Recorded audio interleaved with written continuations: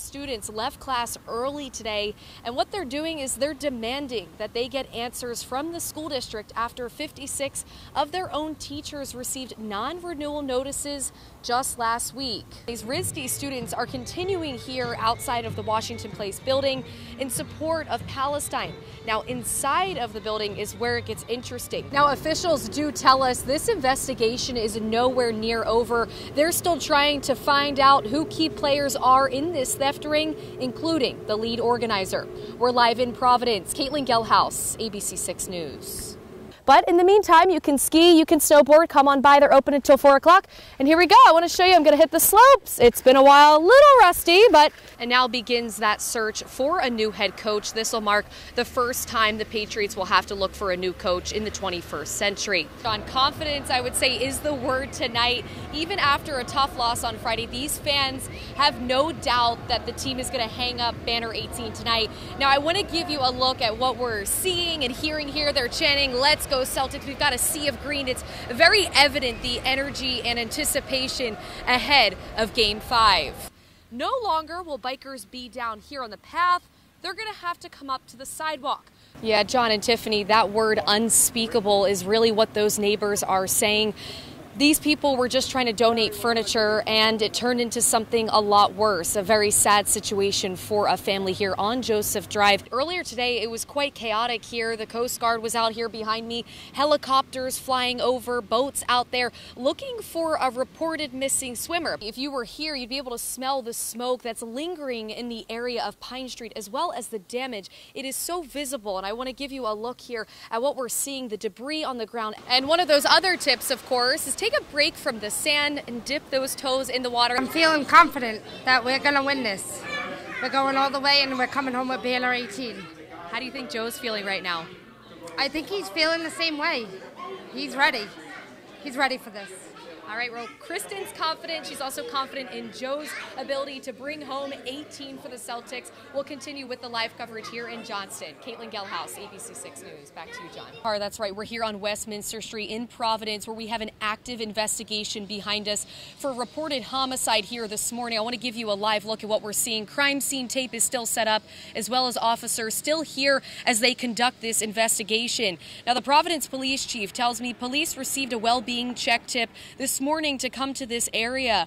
Police arriving to this home on Westminster Street, discovering a male victim with very obvious physical trauma injuries. Now, at this point, police tell us this homicide investigation will continue to figure out how this happened and who is held responsible. This is the 10th reported homicide in the city of Providence this year. Any chief in this nation knows that any homicide, one homicide is too many. We do what we can to make sure that we prevent and mitigate some of the violence that occurs in the city. I got the utmost respect and confidence on the men and women of the Providence Police Department, but incidents like this sometimes are unfortunate and are unpreventable.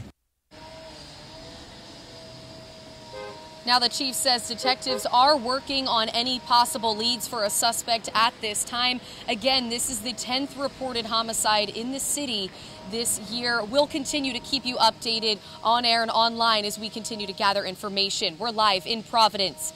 Kaitlin Gehlhaus, ABC 6 News. Yeah, John and Tiffany, no verdict has been reached here for the Karen Read trial. In fact, these Karen Read supporters, they were anxiously waiting outside of the courthouse today, but they tell me they're still hopeful, but they're just waiting on the jury's decision. It does seem like they're kind of dragging this out. Hundreds of Karen Read supporters anxiously waiting outside of the Norfolk County Superior Courthouse. The investigation wasn't done right. Thursday was day 3 of jury deliberations, and still no verdict has been reached. Since the trial started, we're here every day. We're here for every pretrial hearing. You don't see that very often.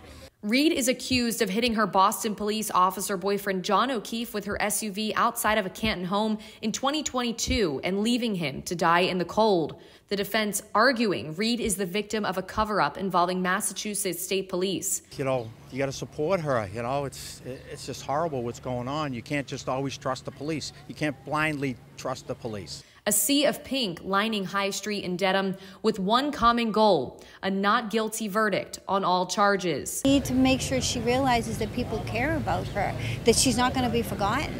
Reed has been charged with second-degree murder, manslaughter while operating a vehicle under the influence, and leaving the scene of an accident resulting in death. I just hope that whatever the verdict is, that it's true justice. Now, Reed said she had absolutely no involvement in O'Keefe's death. These Karen Reed supporters tell me they'll be out here first thing tomorrow, hoping to hear that verdict. We're live in Dedham. Kaitlin Gehlhaus, ABC 6 News. Yeah, John. Well, Joe Mazzulla played ball for Bishop Hendricken, and I had the amazing opportunity to catch up with his high school coach, who tells me that he made a huge impact both on and off the court. I would say character, determination, grit, toughness, intelligence. The words Jamal Gomes uses to describe Joe Mazzulla, and he would know. Gomes is the head basketball coach at Bishop Hendricken High School. Going back to when he was in the 9th grade here at Bishop Hendricken and now seeing what he's doing at the highest level in professional sports, I think those words still ring true for Joe Mazzulla. Mazzulla making an impact at Hendricken, earning all-state first-team honors and winning 3 state titles for the program. But his impact was not just on the court. When he was a young man here at Bishop Hendricken, he was a great player, he was a great student, he was a great athlete. He had his ups and downs like any other high school student trying to figure out their way through life. But he had an it factor. To this day, Gomes tells me he and Mazzulla communicate regularly. In fact, the day Mazzulla was named head coach of the Boston Celtics, one of his first calls was to Gomes, and he asked him to stop by his first practice as the C's head coach.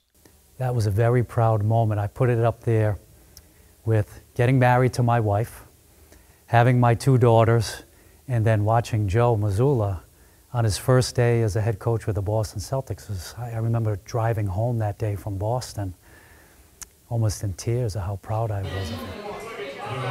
Now, Jamal also sharing with me that he is not surprised one bit to see where Mazzulla is in his career right now.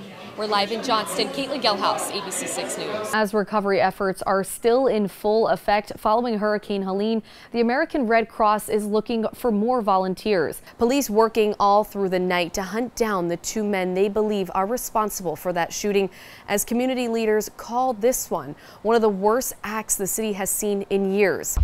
Rhode Island officials recording the first human case of Triple E in the state since 2019. Tragedy tonight in Providence as police say a 7-year-old girl was shot in the city's Olneyville section. Expect delays if your morning commute brings you along I-95 north this morning. 2 lanes of traffic are blocked off near exit 38 right now, the state office's exit, due to a crash. It happened about 40 minutes ago. Shots were fired at the St. Mary's Feast in Cranston last night. Mayor Ken Hopkins says the shots were fired at the West Restaurant and Lounge during the St. Mary's Feast on Saturday night.